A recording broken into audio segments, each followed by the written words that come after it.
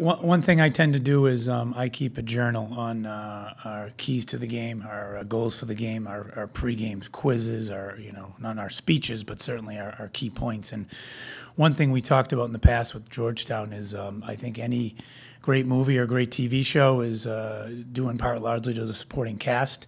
And I think even though they have guys, such as Allen, et cetera, I do think it's the supporting pieces and the people around him that allow him to get in the positions to succeed. And 8 all-conference players coming out of their lineup, I don't know if that's ever been done before. I think that certainly is well-deserved and it's legit.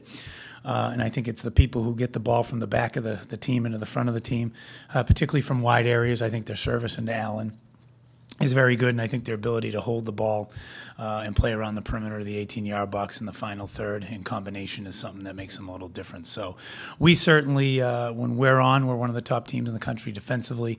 I think our preparation will be there, and I think it's an individual moment that can beat us, but I think it's got to be collective approach by 11 guys on the field, certainly the first defender who's one-on-one in the particular situation, but mainly in triangles and diamonds all around the field in small numbers, breaking the game down to the quadrants from a real estate perspective, and diamonds and triangles from a numbers perspective. As far as getting to them, I do think we're a funny offensive team. We did go 3 games without scoring a goal, which felt like an eternity. But at the same time, I think we've proven to be very dangerous. I think the key is to play in their half of the field and gain the territory battle, and certainly look to get them on the break when we can.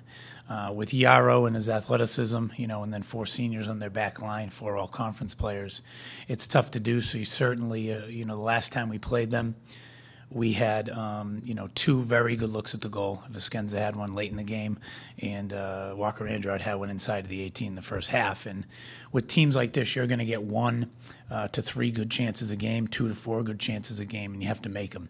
And that's certainly something we've talked about is, seizing those moments. But we also had the same conversation going into Creighton, and we ended up, falling 17 to 15 on shots to Creighton and generating a lot of corner kicks, 7 to 2 in corner kicks, and we're capable of generating, opportunities in volume when we want to. So, I think we can win a 2-1 game. We might be able to win a 3-2 game. It's going to be tough to shut them out, but we certainly have proven we can go on the road and shut teams down and keep our formula trying to allow 1 goal or less. This is, I won't say it's a rivalry because I think Georgetown might, snicker a little bit. I'm not sure if we're quite there yet, but I think we do have good games. I think there's certainly a tremendous amount of respect from us for them. And I think there's a fair amount of respect for our body of work from the Georgetown staff and their players. Last year we went there, played a midweek game at Shaw Field, and probably over-respected Georgetown, sat in, let them do what they want to do. One thing we talk about is, the person who has the baton is going to dictate the music that's played, and they had the baton the whole game, and we lost in overtime.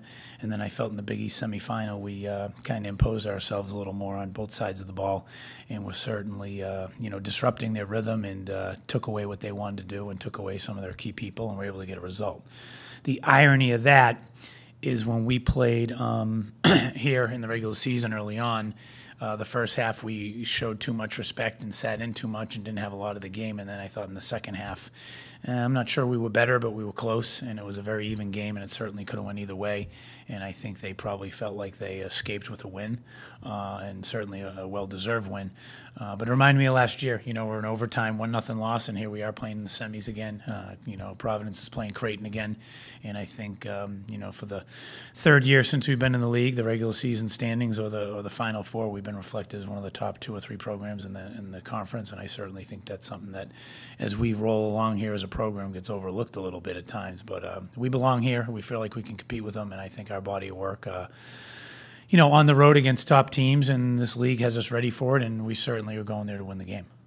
I was told this afternoon that they were number 3, I think, in the rankings now, and I think that's certainly, one thing we talked about is when we beat Notre Dame, the response by the players on the field was lukewarm.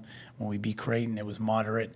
And I think tomorrow, because of it's a semifinal game and there's some implications on it mathematically, it'll probably be a fairly profound response if we were to do it.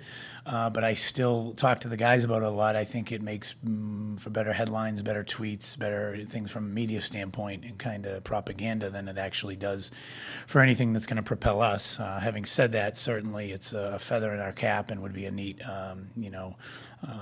hat rack to hang our hat on, so to speak.